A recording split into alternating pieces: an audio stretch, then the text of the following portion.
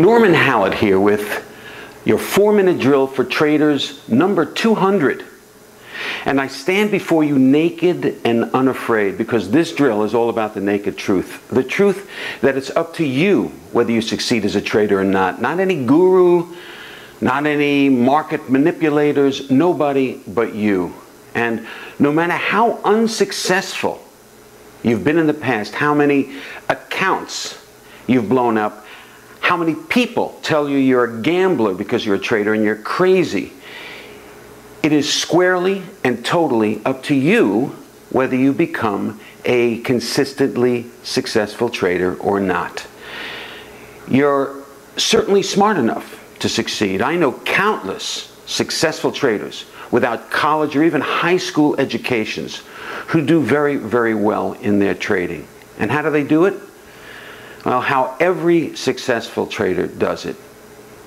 And they focus on only two things to the expense of everything else. One, their trading plan.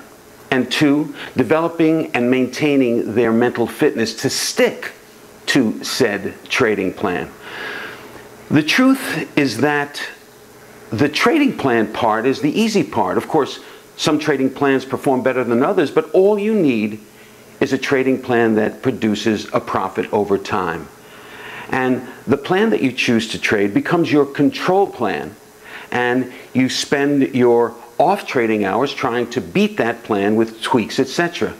As far as trading plans, the one thing I will say that those traders who emphasize risk management are those traders who succeed faster.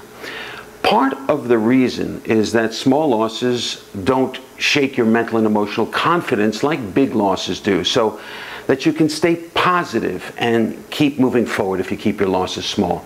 But the naked truth is that your success as a trader will not likely hinge on the quality of your trading plan. What you're trading now is likely good enough. Your success will hinge on your level of mental and emotional fitness. Most traders do not consistently value their trading discipline. They have 3 or 4 great trades in a row or a great month, and then they start winging it like a cowboy trader. They get down on themselves and start to believe that trading is not for them. It's not in the cards for them. Maybe they shouldn't even be trading. Then they have to build themselves up to start their positive momentum again, only to be hit by the next wave of losses or other negativity, and boom, back to the bottom mentally. Up and down, the emotional pendulum swings. That is not the road to success in trading. There is only one road. That road is to choose your trading plan and then put the majority of your time into staying mentally fit. And when I say mentally fit, I mean in tip-top shape. Work consistently on your positive expectancy. The fact that success is yours and you deserve it. This is your passion. As a trader, you're trusting nobody but yourself, and that's the way you like it. You have nobody to blame but yourself, and that's the way you like it. You take your wins and losses in stride without any extreme emotions, and that's the way you like it. A couple of decades ago, when I was a broker for Payne Weber, they gave us a goal for opening new accounts. That's what we had to concentrate on. You had to know your markets, and you had to be able to communicate opportunities to the public. All around me, brokers' desks were like turnstiles as brokers came and went, some with extensive knowledge of the market. Some doctors had doctorates, and many were great communicators. Actors were trying to be brokers. You see, those who did succeed had a good enough knowledge of the markets and were good enough with their communication skills, but what they were great at was making the phone calls. Staying on the telephone, call after call after call. I knew that if I made the calls and talked to 25 potential customers a day, then 5 would ask for information and 1 would eventually become my client. In the same way, traders who spend their time studying trading systems after trading systems and spend literally no time or little time on their trading fitness, well, they're not going to make it either. If you focus on building a strong trading mentality first, then everything else falls into place.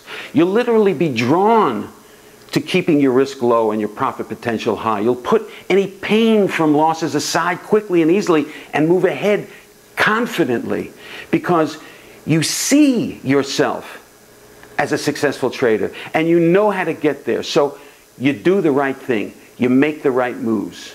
You won't doubt your trading plan, or you won't doubt what you should be as far as being a trader. You are a trader. You are a successful trader. Bottom line, you'll succeed. It's not easy to face yourself, and that's the reason trading discipline incorrectly takes a backseat to the trading plan development. It's easier not to deal with it and just play the blame game. You know, every time I get a call from a salesman or saleswoman and they do a good job, I always compliment them. I compliment them on their effort as a phone salesperson, of course, right before I hang up on them. Why? Because I respect that they're working toward their success. Every time a trader joins the Disciplined Trader program, I compliment them on making the move. Not because it's good business, but because I respect that they are willing to open their minds to putting their priorities in order. Mental fitness first, then trade, not before. 92% of traders, and you've heard it a million times, have it the other way, which is exactly why 92% of traders fail. Hey, I'm starting to get a little bit cold here, so let me wrap this up. I haven't recorded these 200 4-minute drills for traders because I have to. I do it because I'm one of the few voices out there that can really help traders. I'm passionate about encouraging those traders who get it or want to get it. Make your mental fitness a priority. Be a disciplined trader, and believe me, the rest will follow. Why? Because a confident, secure, believe in yourself trader can only have one outcome: success. Look, you can do this. No matter how much pain you've gone through, you can do this. You can live your dream of financial independence and make a difference. Make your trading a priority, but make your trading discipline the priority. Mental fitness first, then trade. Okay, that's it for this edition of 4-Minute Drill for Traders. I got to go put on something. So I'll see you again next week. And until then, naked or not, say it with me: stay disciplined.